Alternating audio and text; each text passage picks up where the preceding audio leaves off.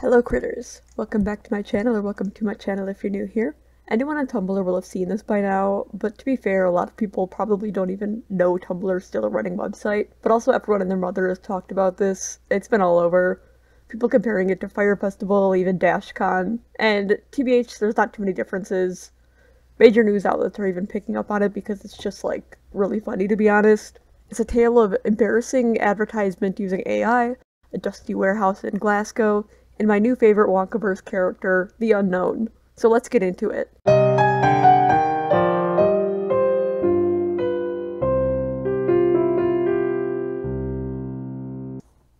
Okay, so there's so much to talk about because it's a whole trash fire, but oh my god.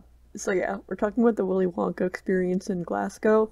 So basically this company called House of Illuminati were running this event in Glasgow about Willy Wonka and advertised it as this, like, great interactive experience. And it was £35, like it cost £35 to get in per person, or about $45 in US dollars for admission. And I cannot stress how big of a difference there was between advertising and the actual. So I'm going to show the advertisements first, which are made by AI. Like, they're just made by AI. So, false advertising much, but I mean, we'll get into that. Okay. So I'm mainly going to be looking at the website right away for these advertisements because they're all on there in the experience tab, so we're going to take a quick look at those. And first of all, I didn't even notice, but the word chocolate is spelled wrong on the top tab, which is pretty funny. But yeah, getting into it, you can see immediately that the first image is AI generated. Like, you can just tell by the way that some of these lollipops look a little wonky, because, like, who in their right mind would draw it like that? And it just looks bad altogether. Not to mention this white text is, like, really hard to read, where it says, "Indulge in a chocolate fantasy like never before. Capture the enchantment, TM. Tickets to Willy's Chocolate Experience, TM, are on sale now." And I don't know why, but I highly doubt that they trademarked the enchantment and Willy's Chocolate Experience. Maybe without an apostrophe, maybe that's, like, a thing that they did to be able to trademark. I don't know. But yeah, it's a thing. So let me take you on a magical journey through this godforsaken website. First of all, we start at the Enchanted Garden, which there's a rabbit made out of teeth. Yeah, this image is just a whole mess, but it's pretty funny. You can tell it's AI because, like, who in their right mind would ever draw something like this intentionally? Especially just, like, all the weird little details. But anyways, the description is pretty funny because at the end it says, "Who knows, perhaps you might be able to grow your very own enchanting garden." Which, like, yeah, who knows? Like, you're not gonna be able to, because the experience didn't have anything like that, but yeah. Moving on. Next part it says, "Imagination Lab, trademarked." And we have the trademark again. We didn't have a trademark for Enchanted Garden for some reason, but I guess Imagination Lab is important enough, so... So, yeah, this image is also, of course, AI generated. It says, "Imagination Lab." This is the first of our silly typos made by the AI, and it's like, does this have anything to do with Willy Wonka? And next we have the Twilight Tunnel, also trademarked, which I don't think anyone's taken that name. I don't know what the rhyme or reason between the trademarked bits is, but here we have, this image starts to get a little egregious because why is there, like, random color palettes at the bottom? And at first glance, these kind of look like words, but let's take a look and kind of read out some of these. We have lighting, dimdickly, dimtight, twidording, dipractions, dojection. At least those are almost words. Vivu sounds, enigemic sounds. So you get both Vivu and enigemic in the Twilight Tunnel. And ungreeable and speed and pretty and twits. That's the name of these color palettes. Let's just call them that. That's a pretty funny. I don't know why they have that at the bottom of the image, like what prompt was used for that, but yeah. And finally we have, this isn't even a part, it just says captivating entertainment, and what's funny here is that it says it features charming characters singing original catchy tunes, which, like, there was none of that. There was no singing in the Wonka experience from what I've heard, but This image, let's get into it a little bit more too, because this is also the other really egregious image. First of all, this bear has like a strange appendage growing out of his face, which is a little terrifying. And these words live in my head rent-free. They've been living in my head rent-free since I've seen this image. You have catagating live performances. I don't know how the hell that was able to get through. Then we have cartchy tongues, exarcer lollipops, and a paradise of sweet teats. So there you have it. That's what you could expect from the Wonka experience. And yeah, it says enterining entertainment at the top, and again, I am flabbergasted that they're able to spell entertainment after cartchy tons, because I don't know what the heck cartchy tons even means. But yeah. Yeah, it's pretty obvious that most, if not all of these captions are AI generated, probably by ChatGPT. And I just want to look at the FAQs like real quick, because those are also really funny, because they're also ChatGPT very obviously, because they make literally no sense. Like, this company slash guy, I don't know if it's even a company more than just a single guy, couldn't take the time to just type out answers to these teeny tiny questions. But the first question says, what can I expect from Willy's chocolate experience?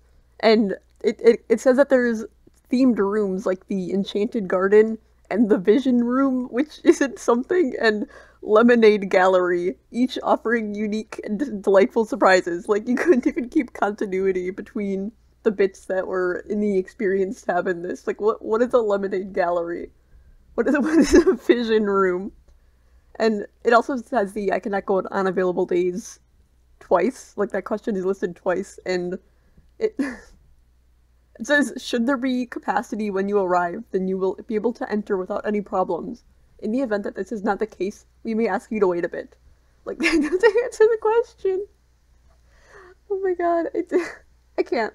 And also, the last question that I want to look at is pretty funny, because it says the safety measures against the big C, and it says that you get fever credit and flexible rescheduling if the event is postponed. I'm like, what is fever credit? You get, like, money based on how high your fever is? I don't know. Anyways. And something that I actually hadn't noticed until now is at the very bottom of the page, it says, any resemblance to any character, fictitious or living, is purely coincidental. This experience is in no way related to the Wonka franchise, which is owned by the Warner Bros. Company. And I was like, really? But I realized that it's just called Willy's Chocolate Experience, not Willy Wonka's Chocolate Experience, and we've all kind of just been adding that, which is pretty funny, because, like, it's obviously Willy Wonka, like, there's Oompa Loompas and shit, but, like, they really pulled a fast one on the whole copyright thing. So then the day of reckoning came, February 24th, well, it was supposed to run to the 25th, but it was not renewed for a second day, to say the least. And, yeah, when people arrived, it was just bad. It was just a dusty warehouse with a few, like, props placed in different places, to say the least. There was no paradise of sweet teats, there was no exarcer lollipops, but perhaps there were some cartchy tons, whatever that may mean. So there were also a few actors there that we're gonna get into a bit, and I feel for them, everyone feels for them, everyone who was there felt for them, it seems. I was looking at one of the AMAs done by the Willy Wonka actor, saying that for the most part, people felt for them, and no one was really outwardly rude for them, knowing that they weren't the cause of how bad it was, but yeah. The Willy Wonka actor explained that the night before, when they had their one rehearsal, they were given a 12-page script that was absolutely AI-generated nonsense, that he didn't really even use. Like, he went by the script, but apparently he just kind of ad-libbed some of it at some point, because it's like, it was incomprehensible, and he was really trying his best. But it was basically some kind of plot line following where Willy Wonka had to stop this creature called the Unknown that was AI generated from nothing. Just complete nonsense. This creature called the Unknown, introduced to the Wonkaverse, that was trying to steal his anti-graffiti gobstopper. I can't even say that. Oh my god. So apparently the Unknown just wanted to do some graffiti, you know, as one does, an artist like all of us. But Willy Wonka said, can't do that, and he was supposed to vacuum him up with a vacuum cleaner at the end, according to the script, but when the actor asked about a vacuum cleaner, he was told to just figure it out, so, like, he he just kind of had to, again, ad-lib that at the end there. And back to the unknown, what, what was pretty funny is that, like, the kids were kind of freaking scared of it. Like, in this one video, I'll show it now. What is that? It's the unknown! You can hear the children start crying once he comes out, and it's like, oh no. But I mean, it's like, I don't know what that's supposed to be, even if he's like a ghost. I think he's supposed to be a ghost that lives in the factory who is also a chocolate maker, so like got some lore there, but like this is so out of place, but also incredibly hilarious, and Tumblr has kind of sexy manified him, which I think is like really funny. So also people pointing out that since he was created by AI, that technically makes him a public domain character, so people are kind of running with that, which is also pretty funny.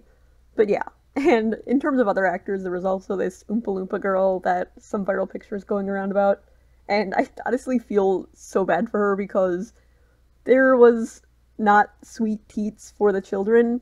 Each children was given one jelly bean and like a quarter cup full of cheap lemonade, and originally the Oompa Loompa girl was giving out 3 jelly beans per kid but was told to ration it down to 1, and there's some pictures of this where she's trying her freaking best to smile and try and make these kids excited about giving them a single jelly bean, and I'm like, that sounds like the biggest nightmare ever for her, and it's like, I can't even imagine. That would just be absolutely terrible, trying to make these kids happy with a single jelly bean and being like, I don't even know what to say about that.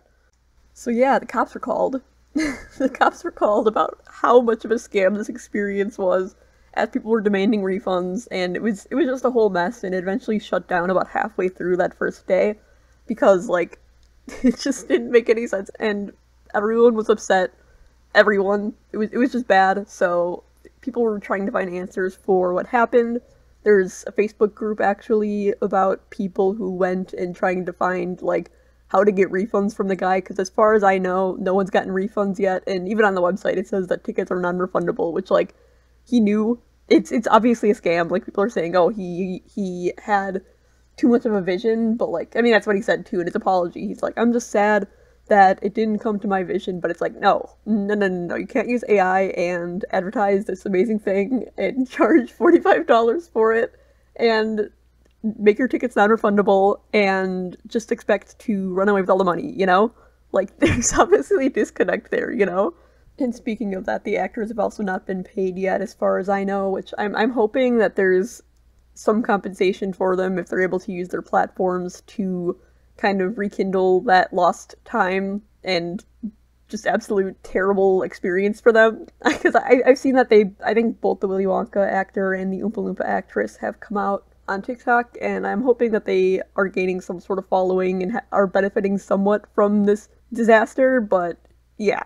I'm hoping that at least some good comes out of it, again, be it a following for those actors that really deserve some compensation for what they went through, and of course refunds for the people who all went, which I don't know if we'll be seeing that, but I'm hoping also, like, not to be a total optimist, because, I mean, I'm very cynical about the future of AI. I mean, I try not to be, and I'm trying to be a little optimistic about this, and I'm hoping that there is some type of looking into the legality of using AI images to advertise for something. Because, like, it's just false advertising, as I said before. It's false advertising, and it's so easy to make. And obviously these images aren't even that good, but I think he was using DALL-E, which is, like, the old AI thing. If he used the newer AI generators, then, like, he could have made some images that were way more realistic looking. Like, AI has advanced so much in the past year, it's like so scary. You can make such realistic looking things, and I think that, in terms of false advertising, is so scary when it comes to companies that don't have the best interests of people in mind. So I'm hoping that there might be some backlash against AI advertisements with this, and people start to realize that, hey, this might be an issue that we should kind of look into a little more so people aren't getting scammed constantly. But yeah, I mean, again, that's just me being optimistic. We keep saying that, like, each AI disaster happening is going to try and cause some legislation that'll help reduce the amount of AI bullshittery, but like, I don't know if that'll happen though, so yeah, I guess we'll see where the situation goes, hoping people get refunds, etc. I mean, that's about it though. It's a pretty wild tale, and again, people are comparing it to it. It especially looks like DashCon when you see the images of it versus the famous ball pit of DashCon. So, yeah. Let me know what you think. Make sure to leave a comment, subscribe, like if you like the video, and if you have any video topics that you would like to see me talk about, please leave a comment because I never know what the heck to talk about. I want to start getting into more commentary videos like this again, like I had done before, but I also love doing art videos, but I'll try and find a healthy balance in the future, so maybe you'll see more commentary, maybe you'll see more art videos soon, maybe both. I'm hoping both, but yeah, that's about it. I'll see y'all critters in the next video, so, bye.